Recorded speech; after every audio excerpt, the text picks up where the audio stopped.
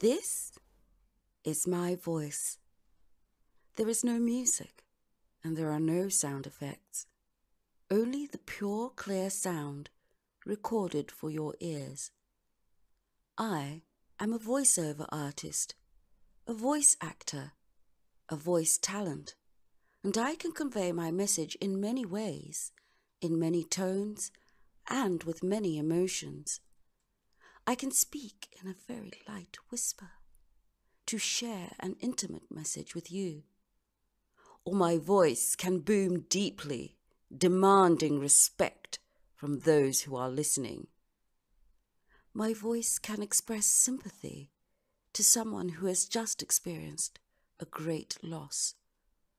Or it can reflect the happiness one feels after having accomplished something great.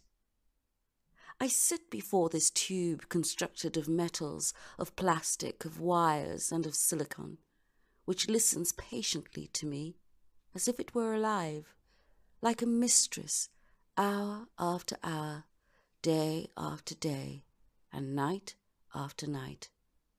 It never judges me, however, it is a reflection of me, one which is neither vengeful nor forgiving. I am a voice actor, and this is my voice.